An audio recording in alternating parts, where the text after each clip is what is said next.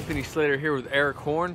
After what was a thunder win to close out the break, they blew out the New Orleans Pelicans tonight to get to 40-14 heading to the All-Star break. Obviously, the story of the night is the tragedy that struck the Thunder organization over the last couple days with Ingrid Williams, the wife of Monty Williams, dying in a car crash in South Oklahoma City. Moment of silence tonight, flowers outside the arena, a card for people to sign. As you expected, the community kind of came together, and coincidentally, the Pelicans, who Monty Williams coached the last 5 years, are in town, so it was just kind of a congregation. Though Monty Williams wasn't in the arena, the presence was kind of felt. Yeah, totally, and it was an emotional past 2 days for both teams. The Pelicans had to play last night after finding out news about Ingrid's death. And then they ended up winning last night, and then they came on the road and got blasted tonight. But you can't blame them for that. I mean, they were down some players, and they were dealing with some tragedy. And both teams handled it about as well as you could possibly imagine. Kevin Durant was emotional earlier today. He came out with Russell Westbrook and really played a pretty solid game, 23 points for each of those guys. Westbrook won rebound shy of a triple-double. Yeah, what I wrote about for tomorrow was just kind of the outpouring of support, in this community, but also nationwide for Monty Williams. That kind of just shows the impact that he's had countrywide at every stop, in his basketball life, and for Ingrid. But what you wrote about, which is kind of how through 2.5 hours of basketball, this team was able to kind of find an outlet and escape for like I said, for about 2 hours. Yeah, it sounds cliche that that sports can be an escape for a lot of people, but it rings really true when you have tragedies like this, particularly when it hits home with somebody that's a part of the staff. These guys, they came out and it seemed like they were enjoying themselves at periods of time tonight. I mean, Durant had that great pass to Westbrook off the inbounds pass that was really creative. Westbrook went on a spurt where he created an 11-0 run for the team, and they really put the game away in the second quarter in that spurt. And it seemed like the guys were having fun at periods, even though it took them a little while to get into the game. Yeah, especially late when the game was decided. Steve Novak's dropping a couple threes. Yeah. Mitch McGary's in the game. But from here, I think it's a very good time, especially with what's happened over the last couple days, for the All-Star break. The Thunder have 7-8 days off. They play again next Friday night against the Pacers here in Oklahoma City.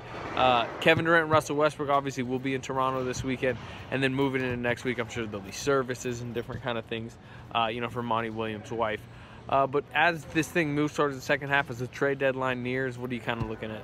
We're looking to see who's going to come in and help this team, if anybody, Yeah. They've got a tough schedule coming up after the All-Star break, still having a lot of games against the Spurs, Warriors, and Clippers, and those sort of teams.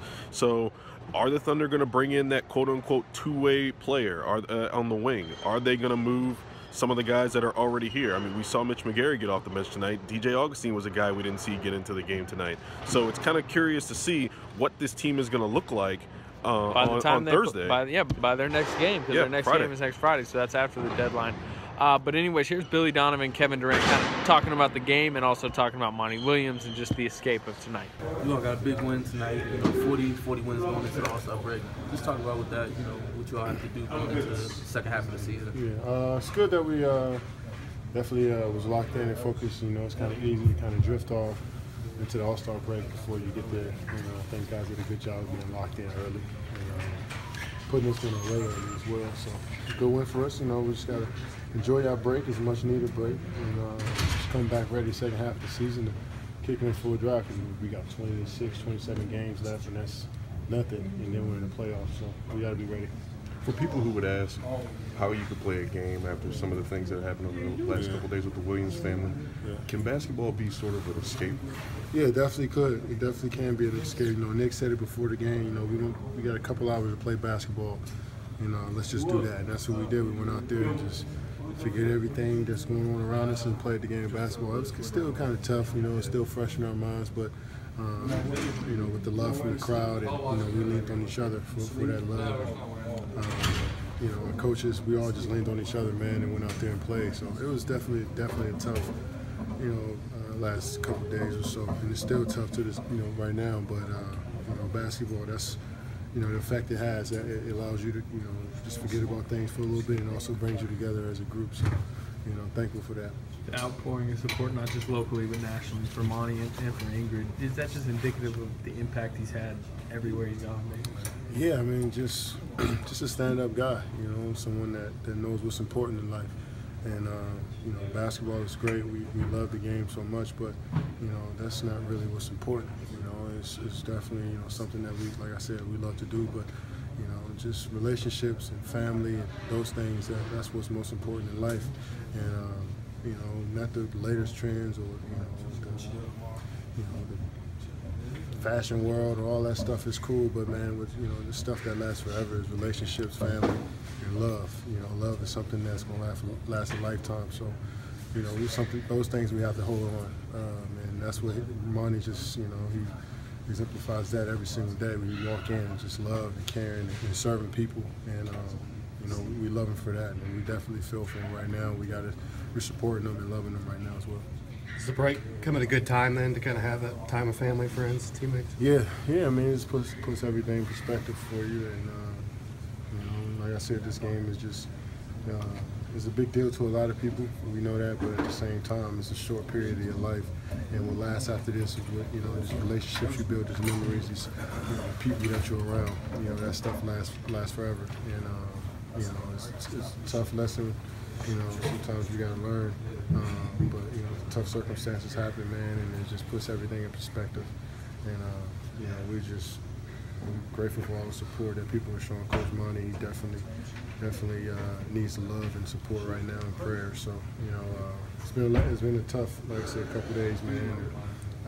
You know, basketball definitely helped us tonight. You know, we were maybe a little bit sluggish to start with, which I think is understandable, but I think we got down 6-0. I think Kevin maybe made a three. It was 6-3, then it was 6-5, and then I think after that we started to get into the game there, and I think those guys got lost in the game.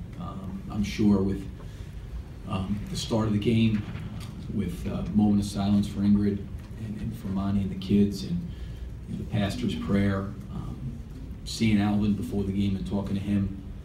I think there was just a lot of emotion early in the game, and I think once both teams settled in, they played. Eric Horn, the Oklahoman. It seemed like the guys were having fun at times too. I mean, there was a lot of smiling, there was a lot of laughing and joking around.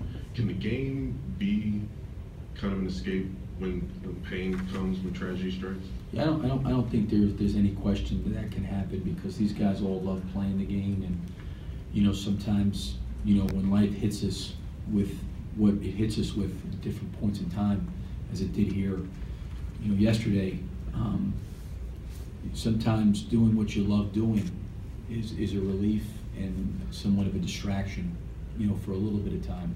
And for me, I was just happy to see those guys having some pleasure playing the game and enjoying each other's company and playing together and having fun. That was great for me to see. And I don't think there's anything wrong with them having joy. You know, at that time, I think there's been time for all of us to mourn and grieve, and everybody handles that in their own way. But I think in the heart of the game, it was good to see them have that kind of enjoyment, like they did. With all that said, I mean, does the All-Star break come at a good time? You know, you kind of get days off to process. Yeah, I mean, you know, emotionally, I was asked by a couple people, I think before the game, is this All-Star break coming at a good time? And, you know, it's coming, you know, so it's, but at the same point, I think emotionally, everybody's been through a lot, you know, and, you know, I'm hoping that, that being here in Oklahoma City, that, you know, I can help Monty and his family any way I can during this time, you know, whatever he needs from me. I know he wants this time with his family, but I think our whole staff is, you know, here for him, to support him. And, you know, this, whatever it is, 53, 54 games into it, you know, having a break for these guys to get away a little bit too is probably healthy.